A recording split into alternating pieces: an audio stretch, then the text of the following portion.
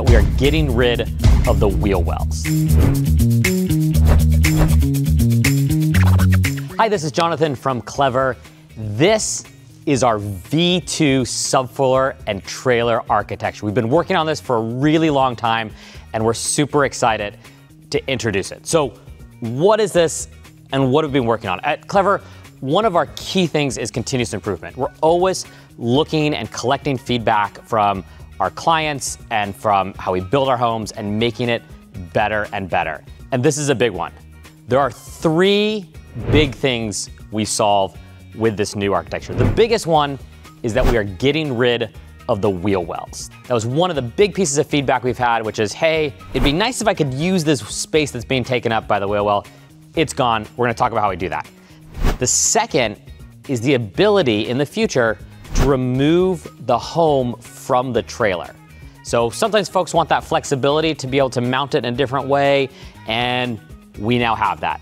And the third, which is a little more subtle, but sometimes very, very important, is being able to deliver our extra wide homes on roads that have the space, but maybe the actual pavement is more of a normal size. Our old design, the wheels were on the edge, which meant they often were on the very edge of the road, which could cause a lot of problems. So we've solved all three of those, and I want to talk about how. Now, before I do that, let me talk about how we did not solve it.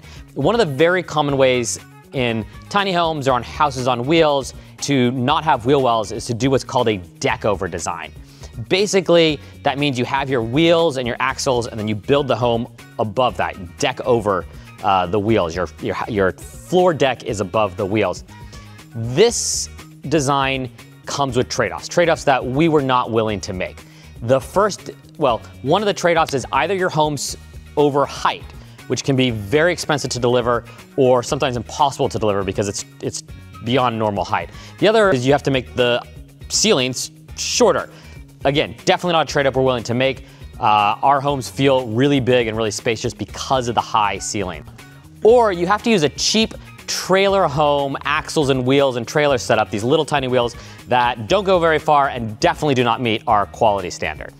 Okay, I want to show you how we do it. We're going to jump over to a unit that has the subfloor exposed and go in detail of how this works. So this is a subfloor for a 𝗧𝗏𝗏 one. The first thing you'll notice is there's no trailer. That's because the trailer is going to get at it later.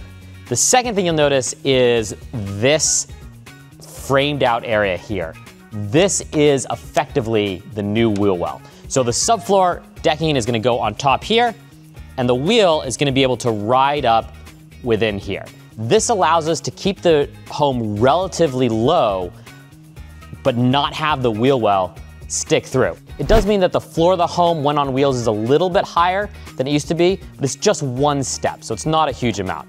The other part is that we provide insulation that will go in here when the home is parked, so everything is fully and nicely insulated. The other nice thing about this is that the wheels are inset like this. It makes it easier for the wheels and the axles to fit on the road. There's a couple other things you might notice. These big support LVLs. And if you're familiar with construction, what's going on with these upside down brackets?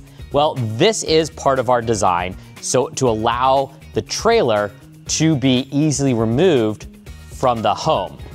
These LVLs, and there's a few of them along it, are actually designed to support the home. So you can unhook the trailer from the home. It's connected with some bolts. You can jack up on these jack points, which will completely support the weight of the home, and then pull the trailer out. All of what this does is creates a number of benefits for our home. The first, no wheel well, which is great. The second, easier transportation. And the third is a lot of flexibility in terms of what happens to this home throughout its life. Because we're building these homes to last decades and decades and decades, and we want to make sure there's that flexibility to do with it whatever you want to do. So these are in production now, and they're coming to all of our 𝗧𝗏𝗏 Tiny Home customers. We're super excited to get it out there. This has been actually worked on for a long time with our team and engineers to get this all to work, and it's something we're super excited about.